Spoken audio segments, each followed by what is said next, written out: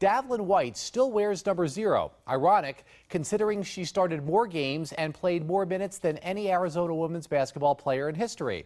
9 on your sides, Kayla Anderson caught up with Davellyn this week as her San Antonio Silver Stars visited the Phoenix Mercury.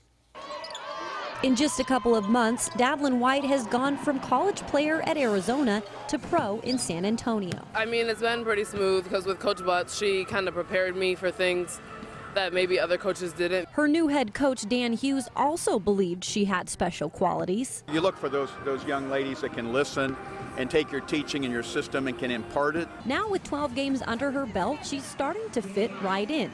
On the floor, she can still be spotted wearing the number 0, but there has been some changes, from small stuff like her diet. They've kind of taught me that I needed to eat better. In the college life, that's not how I need to eat. To the amount of playing time she gets. At Arizona, Davellyn averaged 35.5 minutes per game, and while that's been cut in half, she still sees the floor on a nightly basis. I do whatever the coach asks me for, and due to a lot of injuries and things on our team, I have been playing more than a regular rookie. I think through the injury, she's getting a chance to grow, and grow she will.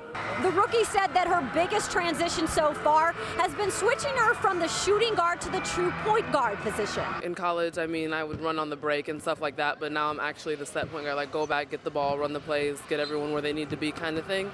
And so that's helping me like expand my game a little bit. Overall, Davellyn has embraced the change. I just have to be ready at all times because anything can really happen. She hopes to keep growing and improving in each game, hoping one day to take over that starting spot. Reporting in Phoenix, Kayla Anderson, KGUN-9 Sports.